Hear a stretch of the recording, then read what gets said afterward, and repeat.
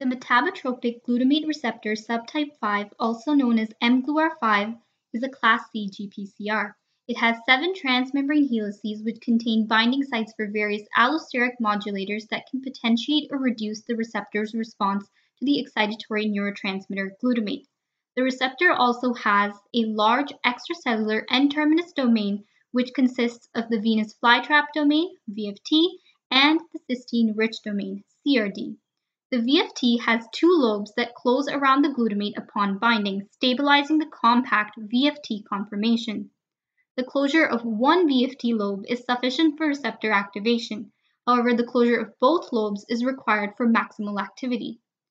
The CRD and extracellular loop 2 transmit the conformational changes induced upon glutamate binding to the 7 transmembrane domain, which is connected to an intracellular C-terminus domain.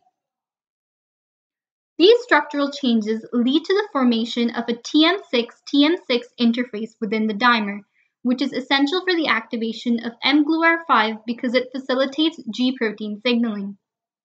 mGluR5 is found as a disulfide link dimer on the plasma, nuclear, and ER membrane. mGluR5 is primarily expressed in the CNS, including but not limited to the olfactory bulb, amygdala, and hippocampus.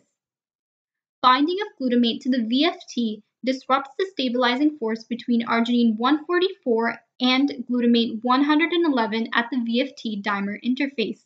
This releases mGluR5 from its inactive state in order to close the VFT lobes. It also triggers a global compaction of the receptor that brings the dimer subunits closer and causes the intracellular domain to adopt a high affinity conformation for G-protein binding. Upon glutamate binding, mGluR5 dimerizes and preferentially binds G-protein Q/11, causing a conformational change which leads to the exchange of GDP for GTP in the alpha subunit of the G-protein. The GTP-bound alpha subunit dissociates from the beta-gamma subunit and diffuses across the plasma membrane to activate phospholipase C.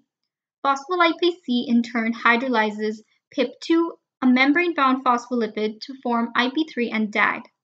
IP3 diffuses across the cytoplasm to bind the IP3 receptor on the ER and cause an influx of calcium from the ER into the cytosol. DAG remains membrane-bound and in combination with calcium binds to and activates protein kinase C. PKC then activates MAPK via phosphorylation. MAPK translocates the nucleus and activates the transcription factor CREB, which transcribes several genes related to synaptic plasticity. Scaffolding proteins such as HOMER and SHANK tightly regulate both the localization and signaling of mGluR5. mGluR5 signaling regulates synaptic plasticity, memory, and learning, and is also critical for synaptogenesis and the patterning of neural circuits. Thus, dysregulation of mGluR5 is associated with several synaptic disorders. Overactivation of mGluR5 has been linked to autism and ADHD. An appropriate therapeutic approach to deal with these diseases is the development of competitive and non-competitive mGluR5 antagonists. Competitive inhibitors bind to the orthosteric binding site, thus blocking glutamate from binding to the active site. However, previous studies have shown that the orthosteric binding site shares similarity among different populations of the metabotropic glutamate receptor, suggesting that competitive inhibitors have low selectivity for mGluR5.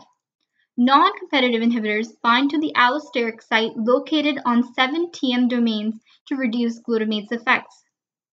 Because allosteric sites show less conservation across subtypes, non-competitive inhibitors will show better selectivity. Given this structural feature, we can propose that a non-competitive drug targeting these allosteric binding sites will have better selectivity. mGluR5 also has a unique deep subpocket near its allosteric site. This pocket is unique because it has a very narrow entrance in all other mGlu subtypes, but is accessible only in mGluR5 because of the smaller side chains of glycine, proline, and alanine located in mGluR5. Thus, drugs that can target this pocket will be highly selective for mGluR5. These are our references, and thank you so much for watching.